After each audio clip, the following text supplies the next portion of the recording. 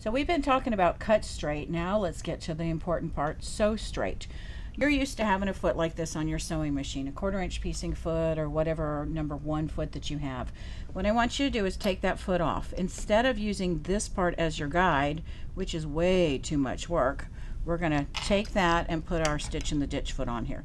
This foot, when I widen this open, you can see this is going to give me more seam allowance here. My seam allowance, by tightening up my screw from here where my bar is to almost here, is almost an inch.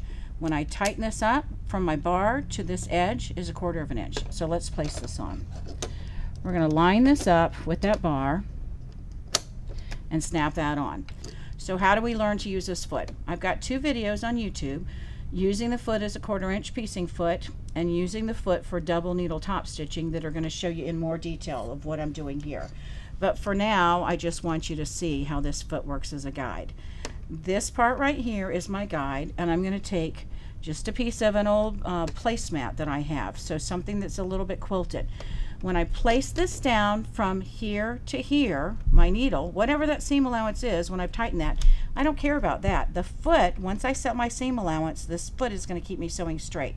My job is to keep the fabric up and to pay attention to right here. When I pay attention to this and I start sewing, I'm going to change my stitch length so it's not quite so short. When I go to sew, I lift that fabric up, and as I sew, that fabric goes right along the edge. Right along here is what I'm watching for. I don't need to watch the needle. I want to watch here. Now the cool thing about this is as you get comfortable with this foot, you're going to feel the fabric along the edge of the foot. So when you've been sewing and sewing and you're tired and you can't see straight, you'll still be able to sew straight. Go watch those other 2 videos and I'll teach you more about learning to use this foot as a seam guide. Let's take a closer look though at the foot.